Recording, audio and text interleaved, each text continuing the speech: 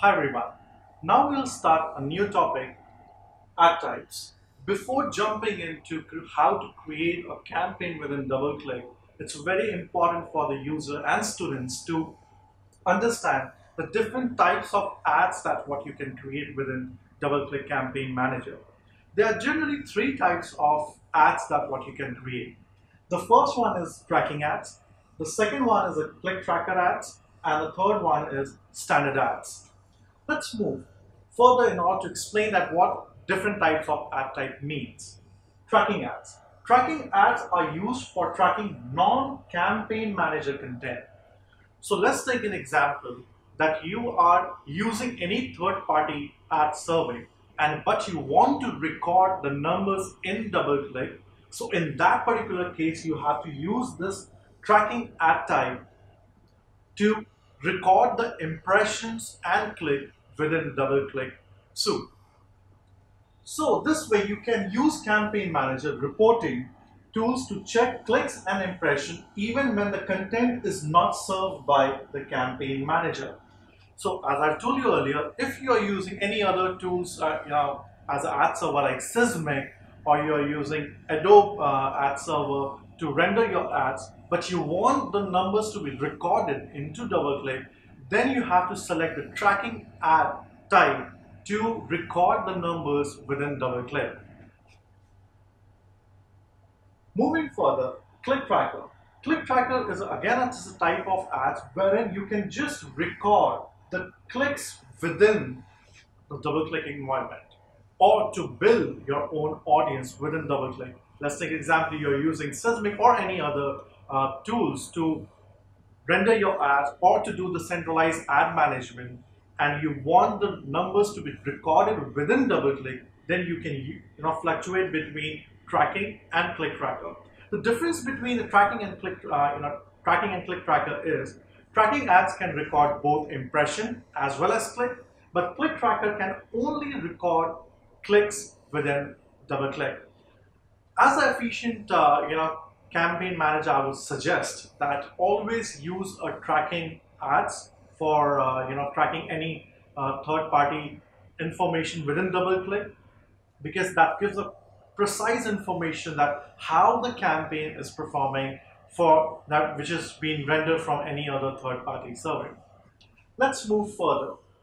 Now we'll be explaining about the standard ads. Now, if you are using, DoubleClick to render your ads, or you're using DoubleClick as your ad server to host your creative to render your ads, then standard ads is the option for you.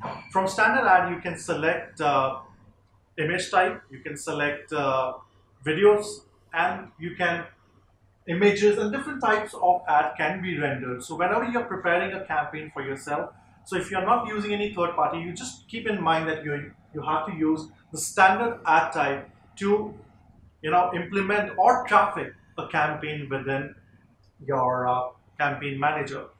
Let me show you one very interesting thing, which is a default ad. Default ads are served when there is no other ads eligible to be rendered to a user. This is an automatic feature which DoubleClick's already assigned to a respective creators.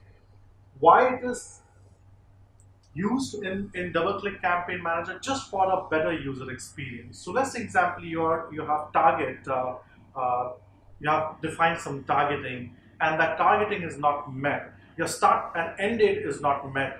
So in that case, there is no ad to be rendered. So in that case, that particular slot would be blank.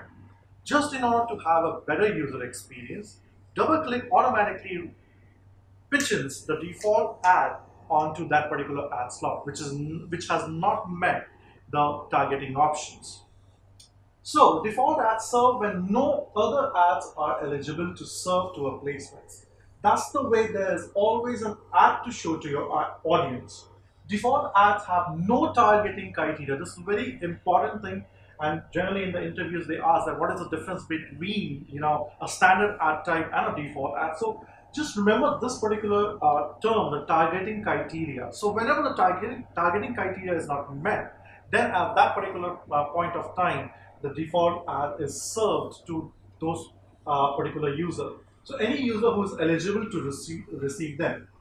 Now, default ads is automatically prepared within DoubleClick. There is nothing that you have to go and traffic manually. The moment you upload one creative, the moment you have traffic one ad, the DoubleClick asks that what particular message you want to deliver to those users as who actually get exposed towards default ad. So once you select the creative, automatically DoubleClick creates a default ad.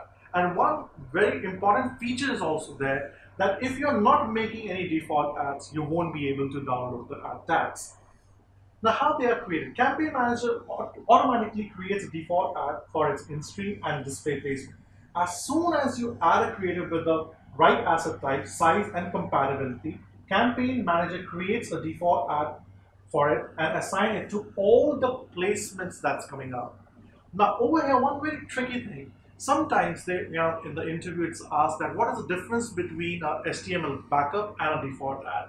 So just remember that when the HTML is not able to render the creatives, the HTML creative, due to some JavaScript, the technical problem of the browser like JavaScript, the iframe, the ad slot is not getting fitted within the creative. So in that case, the backup image of the HTML is served. However, the default ad is only served when the targeting criteria is not met. So just keep three things in mind.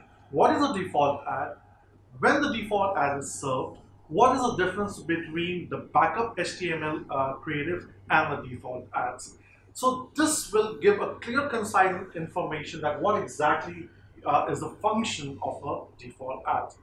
Also, I have defined certain, types when the default ad is served into the course material. I would request the user to go through the course material as well onto different types when the default ads is rendered. Having said that, if you have any questions or doubt, please leave onto the comment section. I would love to go ahead and answer those. Thank you.